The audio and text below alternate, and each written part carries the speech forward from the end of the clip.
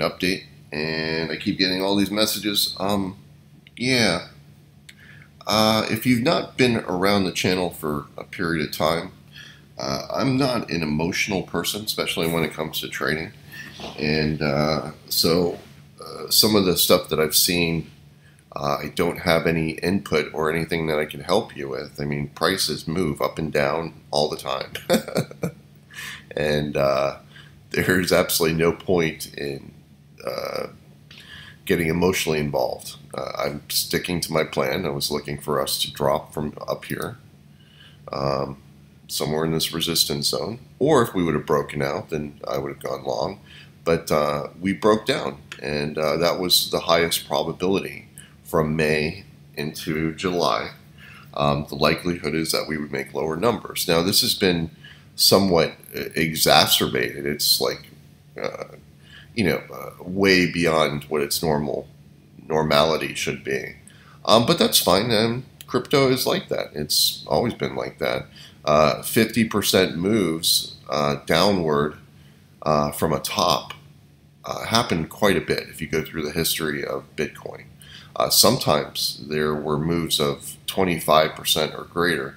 Those usually get capped pretty quickly and rebound. But those have occurred throughout the history of Bitcoin as well. And I know that if you're not used to trading them, if you're new, that this is going to seem like, oh my God, end of the world type of stuff. But it's not. It's just another iteration of how Bitcoin, the volatility, and how it retraces. It's just the way it is. And it's the way it's always been. I know that could be a little unsettling, but that's just that's crypto for you. All right, so anyway, I want to go on about the buys that I've had, and they're starting to execute. They all started when we got that move down here, and we went down to under the 46K, and I started buying, and bought down here, bought down here and here, and I'm just buying as it goes lower, and I've got my plan. Of course, when I start selling, it'll be about this number up here, the 49, the mid, 49, 400, somewhere in that range, right there. So I'm looking to sell. I might sell more than 10%.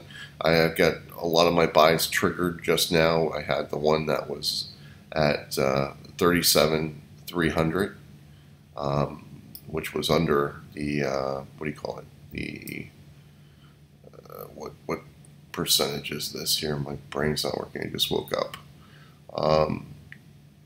Yeah, the 50% mark for the move from where we came from, which was all the way back here from when the breakout occurred. And this breakout was the lower, the higher low.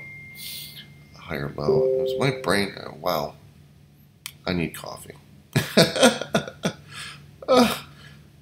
So we broke out from being in a downtrend here, and then we made our moves all the way up to where we went up to 64K, and now that we've retraced from here, from this breakout level down here, which was a higher low, yes, and that higher low is where I calculate the move from to the top of where we are. And so the 50% mark went over and was hit right there at that 37,300. So we could very well have a bigger move from here and under. It might even just go all the way down to the 35, which is the next level that I want to buy. That is the big green zone. That's where it starts getting very interesting statistically. You could have a very violent up move all the way back up to here. Remember, we're going to be focused on this now. This is our target right here. And, part of me is like, don't even bother selling anything. Just keep it, because as you go into winter and summer fades, you're likely going to get a move that goes above, and we're going to track back to this trend line. I know a lot of people sort of find that hard to believe or don't likely see that, but that is the more likely scenario. And I don't get to choose that, just like I don't get to choose that the more likely scenario right now is that we go down. And we can go all the way back down to where I started buying over here at 30K.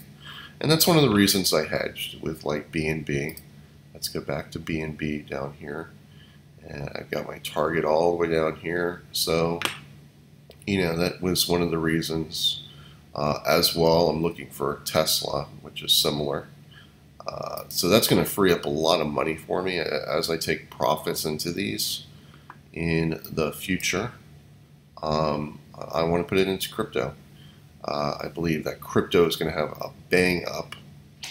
The numbers tell me that the big numbers are coming later in the year. And everything is moving as it should. So nothing to be seen here.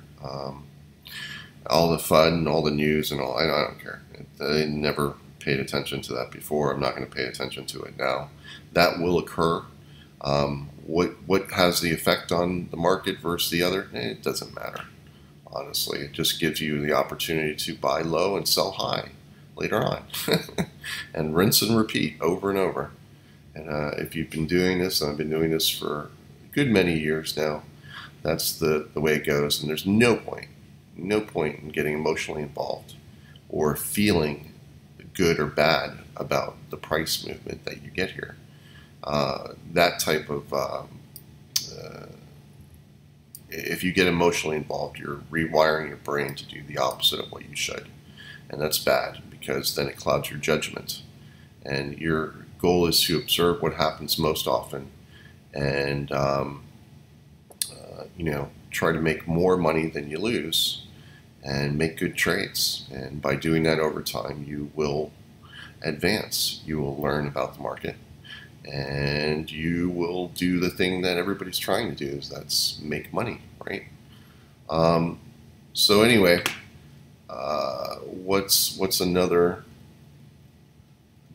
interesting? Oh, let's go back to our BDAO. BDAO got clocked a little bit here. It ran up to breakout and then it pulls back. Again, this is still a good buying opportunity. I can see it. It broke up here.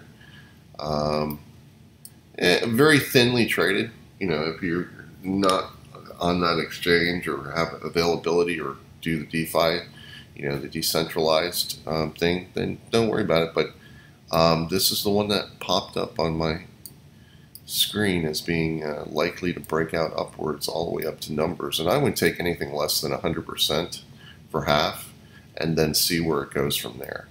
So that was my idea behind this. And so we go all the way up here from under, let's say, 3 cents all the way back above 7 cents. So I'd be looking for above 7 cents for half. And then let it go and see where it goes. It could go to outer space, who knows? We'll see. It's very thinly traded. If you're going to do a trade like this, in my opinion, these are the type of trades that I would look for larger returns on, or else it's just not worth it. And I've had several of these that have had returns of 2 times to 5 times, and pretty amazing. But that's what the smaller little tokens do. So we'll see. Anyway, so there's Bitcoin. Let's take a look at that right now. It's kind of bounced when it dropped down below here, and it get pretty close to, if it gets down to here, the 35. Okay, that's my next buy area. 35,300. I had 37.3, right? So now 35.3 is the next one down, just to let you know ahead of time. Other than that, I'll keep you updated during the week, but everything is going as expected, and I hope nobody was caught flat-footed on this. But my videos have pointed it out for months now. It finally happened. But other than that, my point is, don't get emotionally involved. Markets go up and down.